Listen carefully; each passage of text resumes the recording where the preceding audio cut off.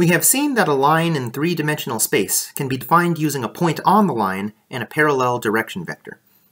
We also know that the vector equation of a line is given by r of t equals r0 plus tv. We have also seen that a line in two-dimensional space can generate a plane when extended to three-dimensional space.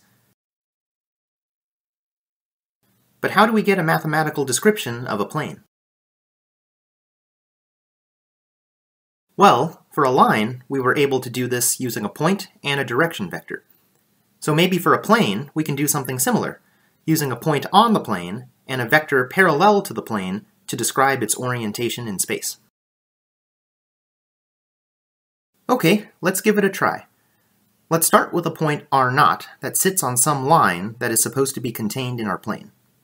Now let's throw in a direction vector v that is parallel to the line and thus parallel to the plane also. This seems fine so far, and maybe we can already envision the plane this describes.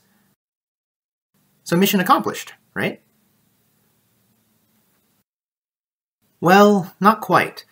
Although we've gotten a plane that meets all the criteria we specified, we actually haven't pinned down a unique plane. It turns out there are infinitely many planes parallel to a given direction vector. All we have to do is rotate our plane about the direction vector v to obtain a different, but equally valid, plane satisfying our criteria. So we haven't actually succeeded in fully describing the plane's orientation. So how do we fix this? There are actually multiple ways we can modify this scheme so that it pins down a unique plane with a unique orientation. Here's one common way. Instead of trying to describe a plane using a vector parallel to the plane, use a vector that is perpendicular to the plane. Now the plane can no longer rotate without ceasing to be perpendicular to our vector, and so its orientation is fixed in space. We now have a unique plane. Okay, great! So we have a scheme that describes a unique plane. But just like with lines, how do we turn this scheme into an equation? First, a bit of terminology. The vector perpendicular to our plane that describes its orientation is called a normal vector. In math, the word normal is basically a synonym for perpendicular. Let's label it with the letter n. Okay, now let's consider an arbitrary point r on the plane. Then this green vector, connecting r to the base point r0, is the vector r minus r0. Now, since both r and r0 are points on the plane, it means the green vector r minus r0 must lie completely on the plane. And since our normal vector n is perpendicular to the entire plane, it must also be perpendicular to our r minus r0 vector.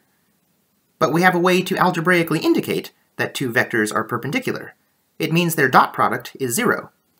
And that gives us the vector equation of a plane. N dot r minus r0 is equal to 0. We can turn this into a more traditional-looking equation if we write out these vectors in component form and simplify. Let's say our normal vector n has components a, b, c, and we'll write out the components of r and r0 as x, y, z, and x0, y0, z0, respectively. Let's plug them into our vector equation.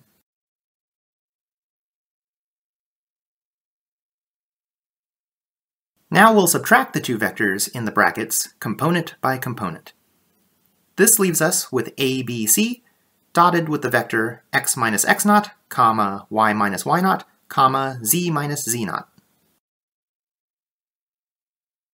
Now remember, to compute the dot product of two vectors, we multiply respective components and add the results. So a goes with x minus x0, b goes with y minus y0, and so on. And so at last, we get our final equation. A times x minus x0 plus b times y minus y0 plus c times z minus z0 equals 0. And this is a pretty standard equation used to describe a plane.